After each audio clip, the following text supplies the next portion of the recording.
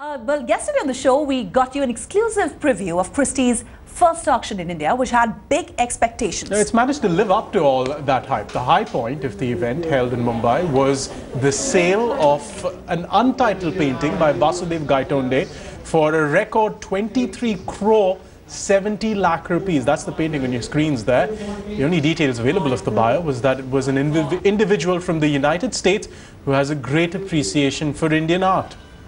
Well, the auction also set new records. This one was the second highest amount that the auction house has attained for an Indian painting, coming behind a bid that was placed earlier in London.